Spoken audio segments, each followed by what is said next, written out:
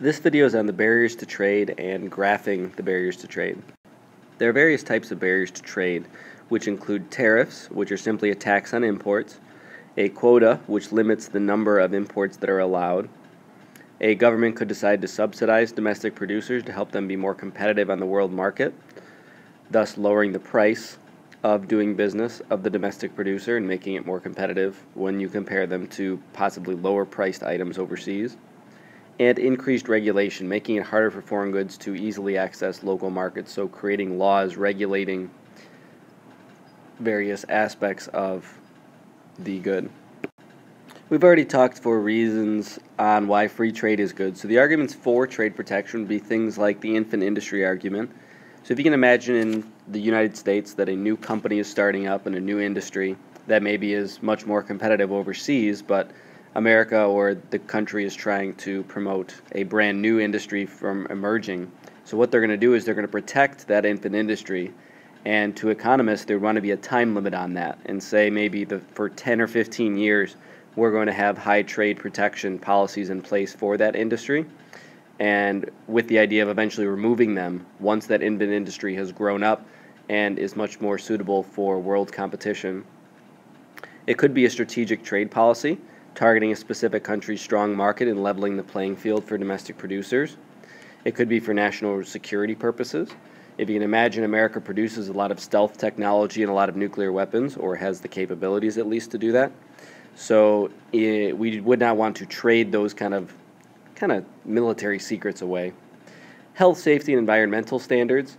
So obviously if a foreign country is producing pajamas that light on fire, that would be bad, especially if they were kids' clothing. And so having some health, safety, and environmental standards in place is important based on the moral compass of that country. And then efforts of a developing country to diversify.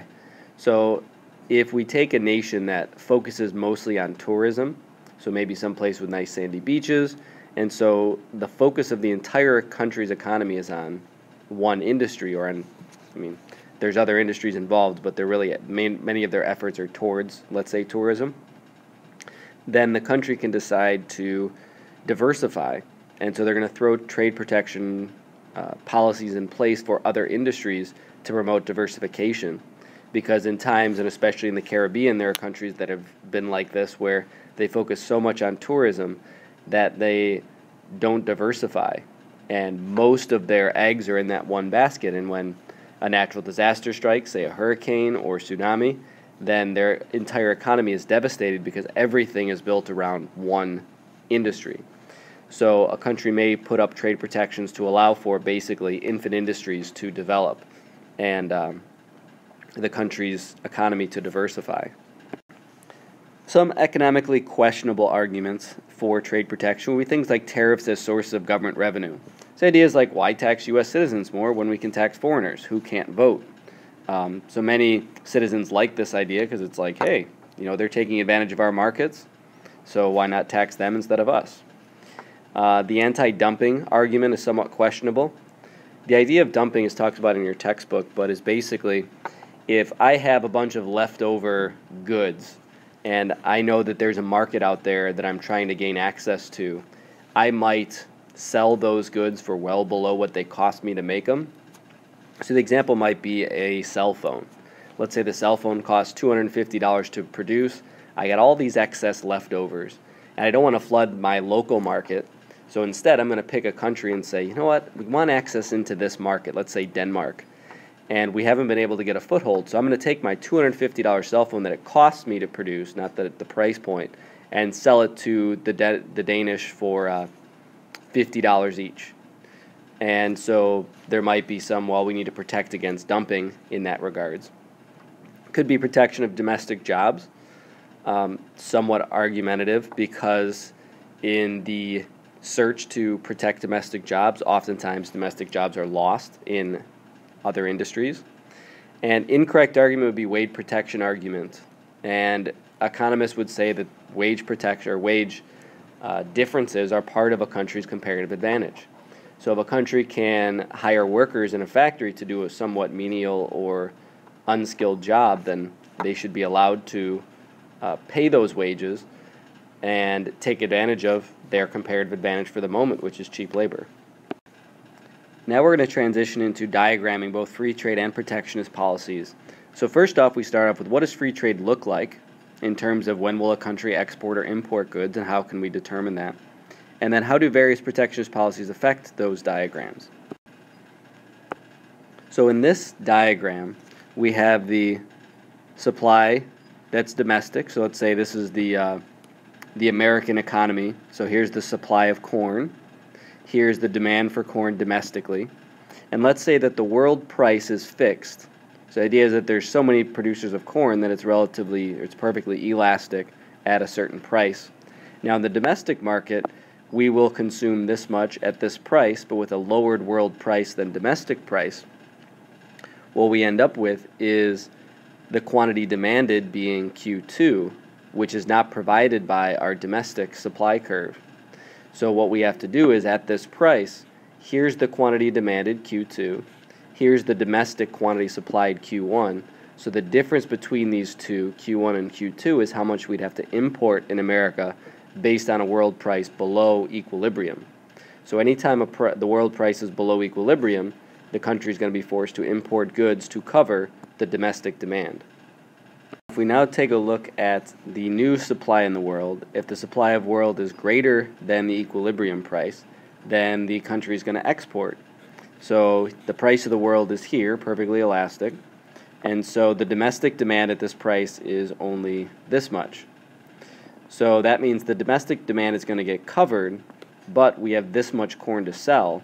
So what we're going to do is we're going to export the excess corn, which is the difference between this quantity and this quantity.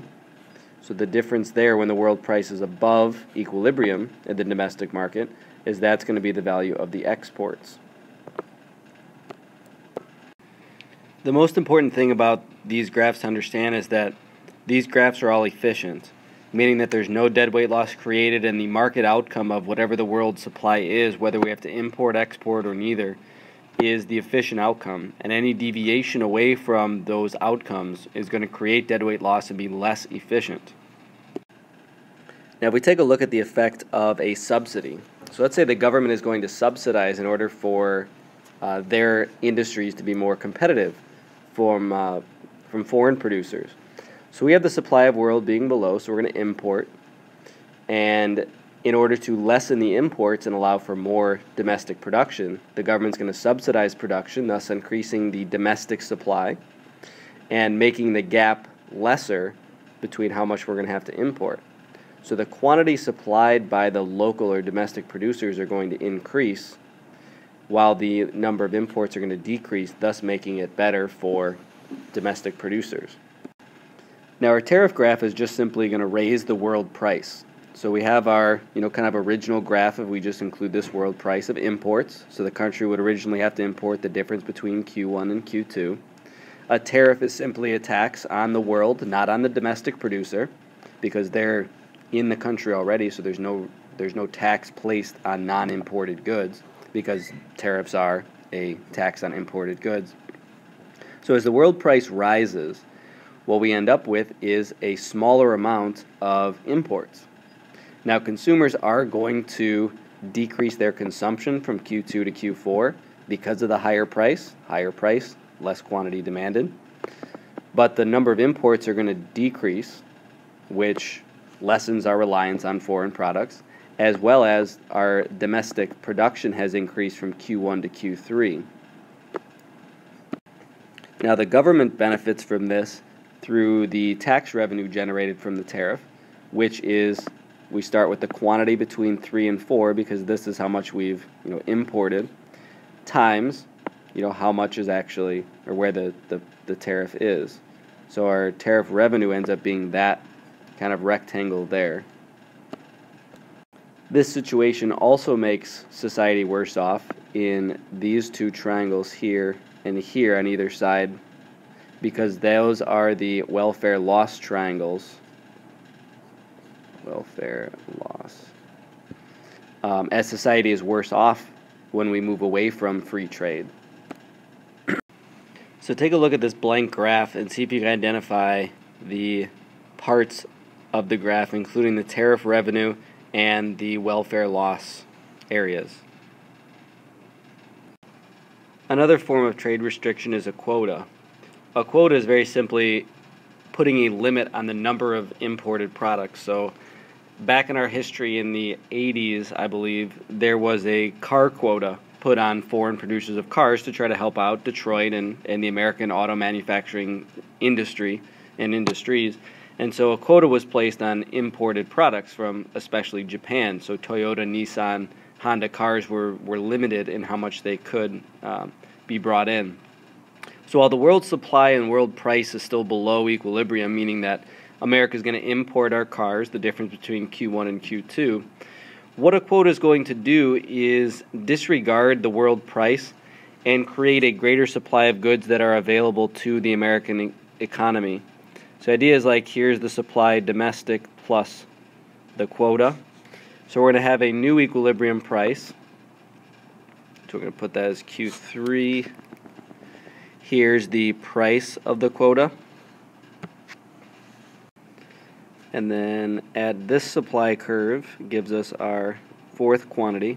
And this difference would be the imports with the quota. So imports with quota. So the imports have fallen, as you can see, because Q1 and Q2 is a pretty good gap, and Q3 and Q4 gap is much smaller. So it's decreased the amount of imports necessary to fulfill domestic demand at the given price, which in this case is the price of the quota.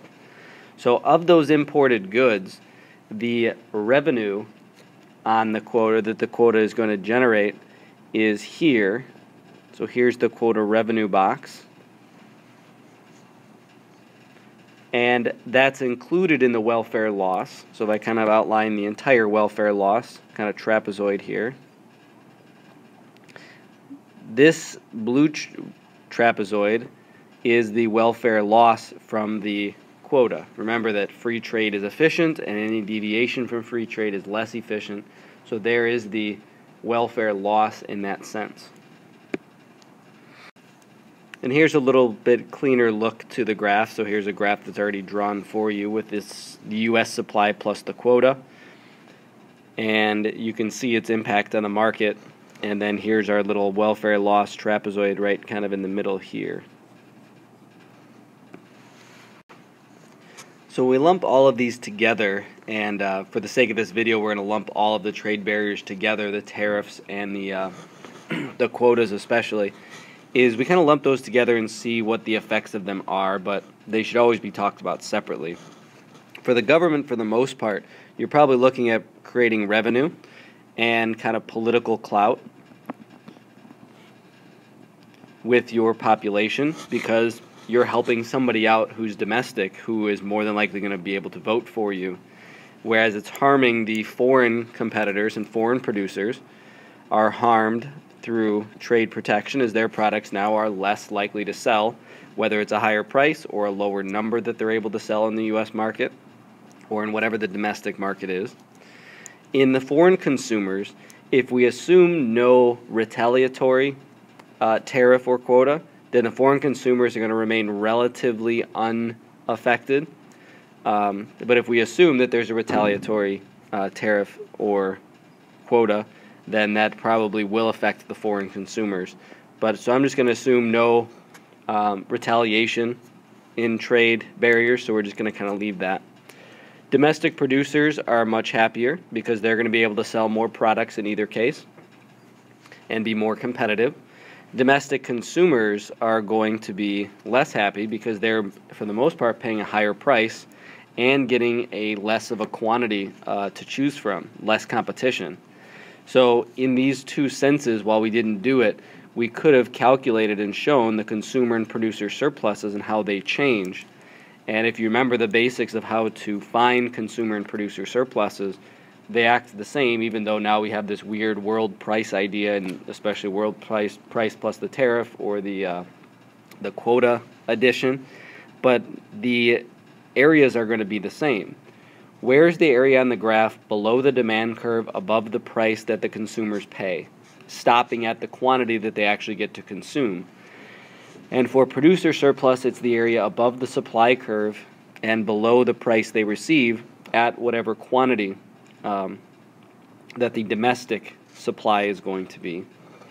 And then an overall competition is lower as the foreign producers are regulated. So overall competition decreases, making the market less efficient and creating welfare loss. So that's one of the other effects. So on society, I mean, welfare loss is definitely going to be a big piece of that chunk of, trade barriers being less efficient, thus creating welfare loss.